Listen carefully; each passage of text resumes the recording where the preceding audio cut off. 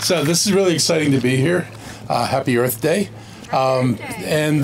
This is part of our climate action plan. We're trying to get to zero by 2035, 80% reduction by 2027.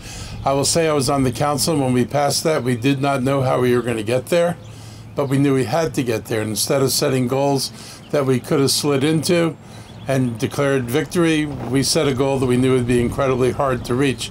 But it also means we have to work every day. There's not a time when we don't realize we've got a distance to travel. Whoa. Interesting.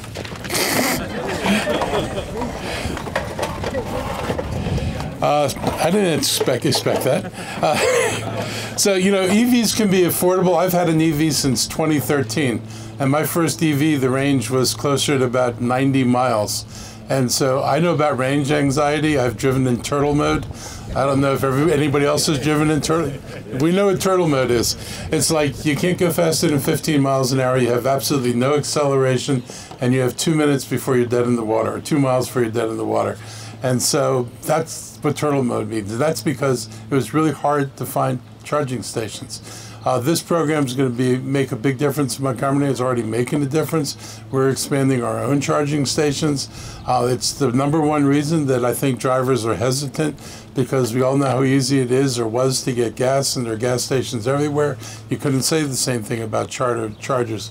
So the combination of more chargers, and the other big change is the more rapid chargers. The fact that, right now you can buy something that fully charges in 15 to 20 minutes. And that's a huge improvement over, the early charges that were out there. We want to bring down the anxiety. We have formed the purchasing co-op in Montgomery County, working with EV dealers to help bring down the cost there.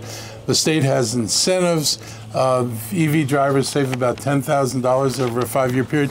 It's actually true, because there is virtually no maintenance. I mean, like I said, I've had 2 vehicles. My vehicles have not visited a shop except to change tires. That's it. And no brake jobs because of regenerative braking. My Nissan Leaf made it 63,000 miles without seeing a brake shop. I never had a car that went 63,000 miles without visiting a brake shop. And so it's true for a lot of other things. So we're excited about this. There are 600 public charging plugs, as he said. 54 plugs are in Silver Spring, Bethesda, and Wheaton garages, and a third of those were installed by Pepco. Natalie, you mentioned, for homes, actually we have right-of-way charging now. One of the things we pioneered was the ability of a homeowner who doesn't have a driveway to actually bring the charging station close to the street and be able to charge, from in front of your house. That's a huge change. It's probably one of the most important things we're going to be able to do. Because if you can go home and charge your car up every night, the anxiety be over where the next place I'm going to find a plug-in gets reduced. So it's good to be able to leave your house on a fully charged vehicle. I want to thank the Green Bank for their role they play in all of this, and they're going to continue to play in all this. And I want to thank this federal tax credit for residential and commercial EV charging. There's an excise tax credit from the state of Maryland for vehicle taxes. So, basically you can evaporate most of your vehicle taxes with the state law. So there's a lot of opportunities here. We're very excited.